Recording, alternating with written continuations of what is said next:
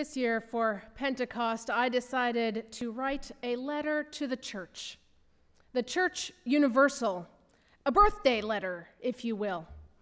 And so I thought I'd share it with you. Happy birthday, church. Can you believe another year has flown by? How old are you now, anyway?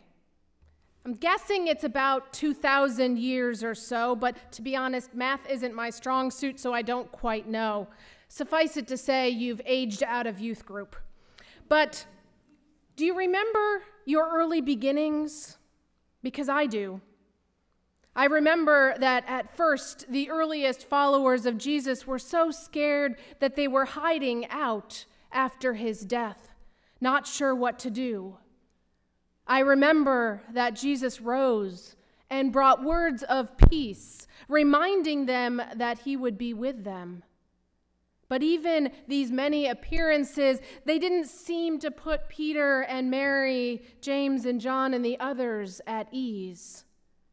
But eventually you were born, church.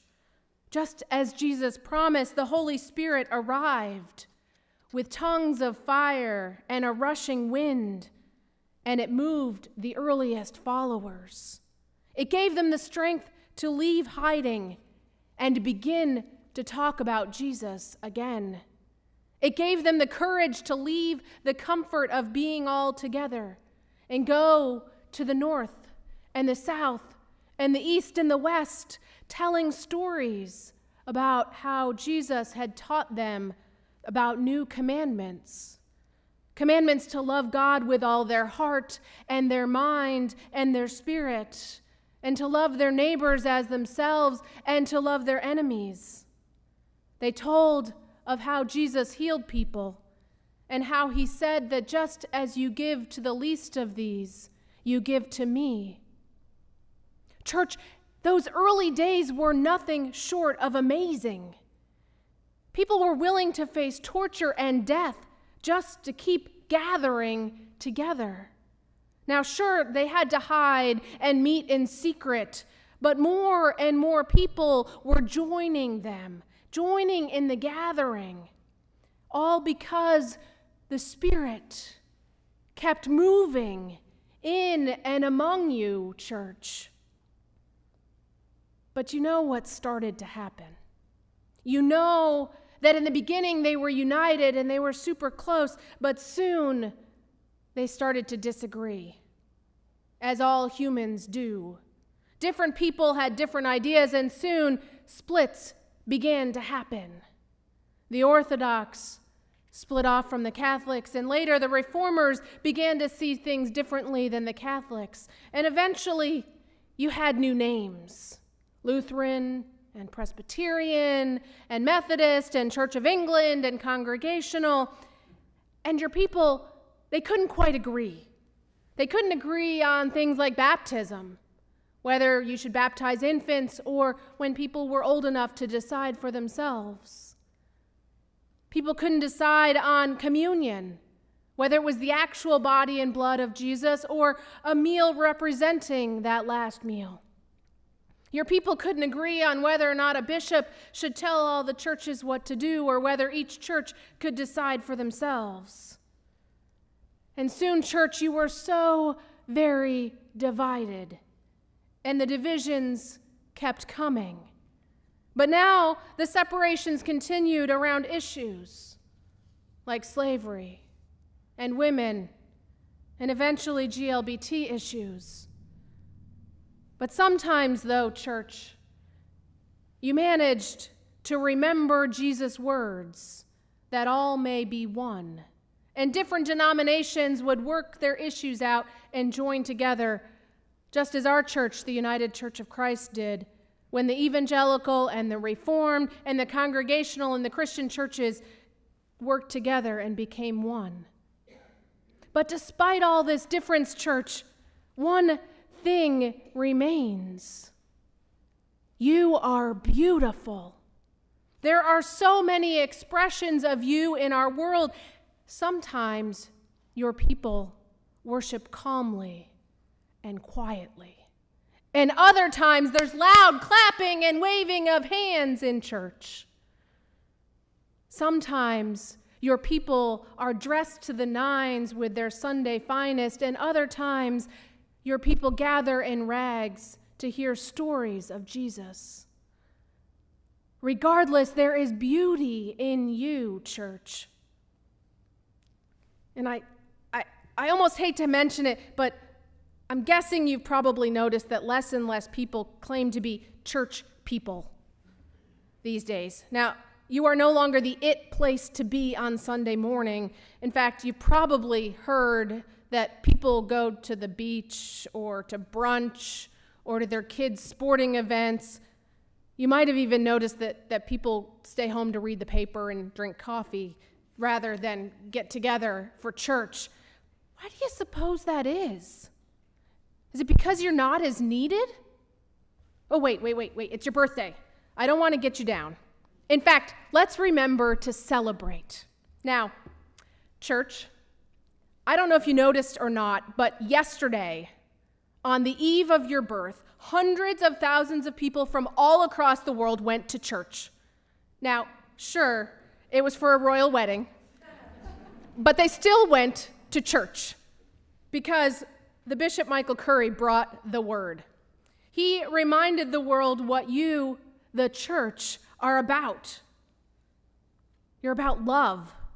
Not romantic love, even though it was a big fancy wedding. But as Curry said, love is not selfish or self-centered. Love can be sacrificial, and in so doing becomes redemptive. And that way of unselfish, redemptive love changes lives. And it can change this world. He said, if you don't believe me, just stop and think or imagine. Think and imagine a world where love is the way. Imagine our homes and families when love is the way. Imagine neighborhoods and communities where love is the way. Imagine governments and nations where love is the way. Imagine business and commerce where love is the way. Imagine this tired old world when love is the way, unselfish, sacrificial, redemptive. Curry continued by saying, when love is the way, then no child will go to bed hungry in this world ever again. When love is the way, we will let justice roll down like a mighty stream and righteousness like an ever-flowing brook. When love is the way, poverty will become history. When love is the way, the earth will be a sanctuary. When love is the way, we will lay down our swords and shields down by the riverside to study war no more. When love is the way, he said, there's plenty of good room for all of God's children. Church, Curry showed the world what you were about.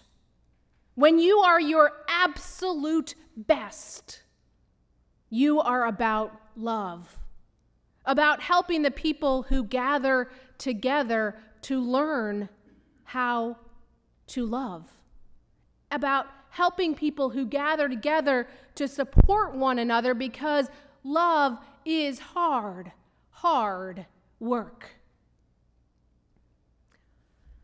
Well, church, on your birthday, it's only right that we give you some gifts. What can we possibly give? Now, you probably think I'll say that we can give our time and our talent and our financial means, and yes, we should do that. But really, the gift we should give the church, give you, church, is love. Love of the people next to us in the pews. Love of the people in our neighborhood who don't walk through the doors. Love of the people in our city who might be different from us. Love of the people in our country who vote differently, who think differently, who sound differently. Love of the people in our world, our friends and our enemies. And church, it's only right on your birthday that you get a cake and you get to make a wish as you blow out your 2,000 some odd candles. Now, besides wishing for a fire extinguisher, because that's a lot of candles, what do you wish for, church? Do you wish that we would rejoice in gathering together? Do you wish that we would invite others to join with us in learning how to love?